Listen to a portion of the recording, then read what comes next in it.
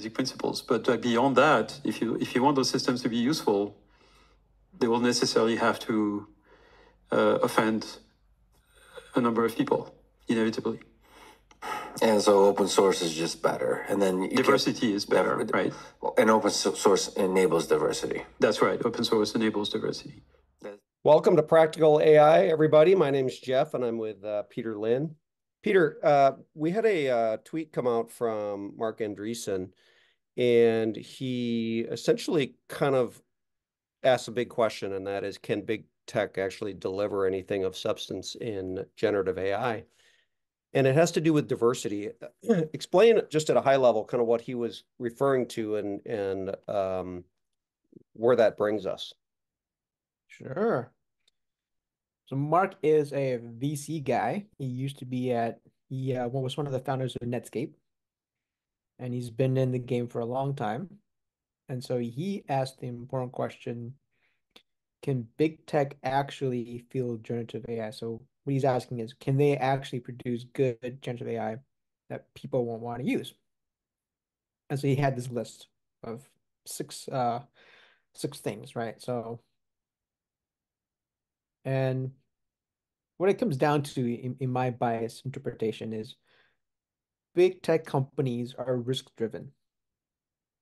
And because of that, they need to kind of try to control things as much as they can to reduce risk because somebody could sue them. And as a result, they have to keep narrowing the tunnel of what their AI does, which on the surface sounds like a good thing, right? Because like, oh, well, we want to make it safer, make it like good for everyone. We don't want to offend anyone. We don't want to produce anything that is questionable or could get us in trouble, and all the things that a big company is worried about. But that means that it probably won't be useful for most things because if I want to write a crude joke, well, it's probably going to say, no, sorry, you can't write a crude joke because it's offensive. Right. Yeah.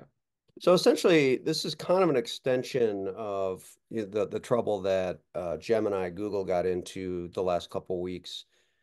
And that is probably as such a big company, they've got big lawsuits hanging over their head if anyone is essentially offended, right? And so they narrow the scope of what their AI will kick out or do. And that results in something becoming almost worthless eventually. So what's the solution here? Well, for me, the solution is open source, which is what Mark says in bullet point number 6. That open source allows people to create their own and customize it to what they want. And if someone wants it to be completely open, they can do that. If they want it to be very super narrow and specific to just what they want, they can do that too, right? So he says only startups and open source can avoid the process and actually feel correctly functioning products that simply do as they're told, right? Because at the end of the day, if I ask ChatGPT, make me a disgusting recipe as a prank for a good friend for their birthday, it'd be like, no, that's not appropriate. Yeah.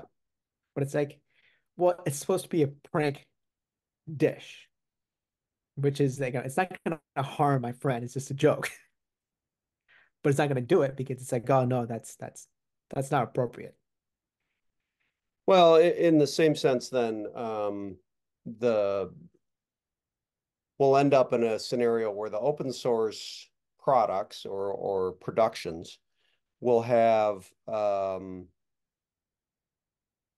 there'll be more sort of outward risk associated with them. They'll be less safe, right?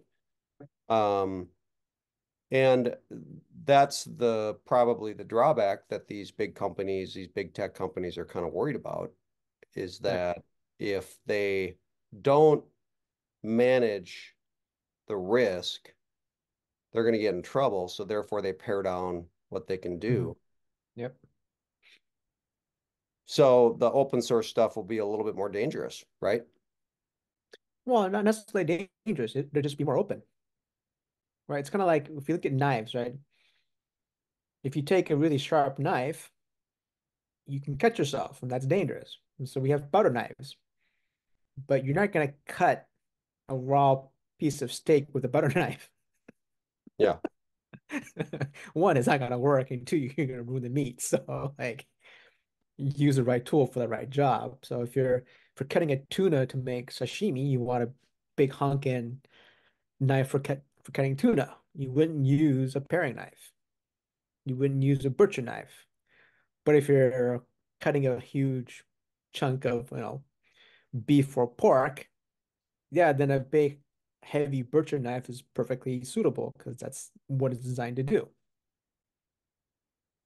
Lex Fridman and Yann Lecun, they talked about this on Lex's podcast about Marc Andreessen's tweet. And one thing that Yann said, which I thought was sort of an interesting way to look at it, a direct way of looking at it was, he said, and I quote, "If you want the system to be useful, it will necessarily have to offend a number of people." Yeah. And I know you don't love that phrasing, right? Because offensive is sort of an assumption. Not everyone has to be offended.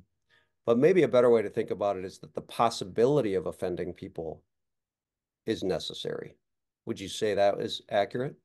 I would say it has to be open to, Yeah. right? Because like if I'm, let's say today I walk down the street and I trip on a crack in the sidewalk, right? So now I'm mad because I broke my arm or something. And so if someone tells me a joke about how bad sidewalks are, I'm going to be offended because I just broke my arm. Right. But 3 months from now, when I'm healed, I'll probably laugh about it. Yeah. So this idea of being offensive is negative inherently is just not true. It's contextual. Like sometimes you could laugh at something that is offensive when it's appropriate and it's in the right setting and the right context. But in a different context, it's not appropriate. So should you train a model that just blanket says like these things are not appropriate or offensive? It's like, no, humans aren't binary. We're not zeros and ones.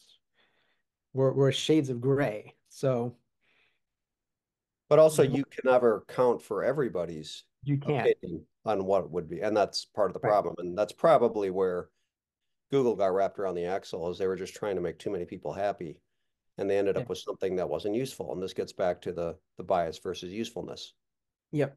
Yeah, it's kind of like think about cars, right? We have trucks, we have motorcycles, we have sports cars, SUVs, hatchbacks, right? Like there isn't one car for everyone.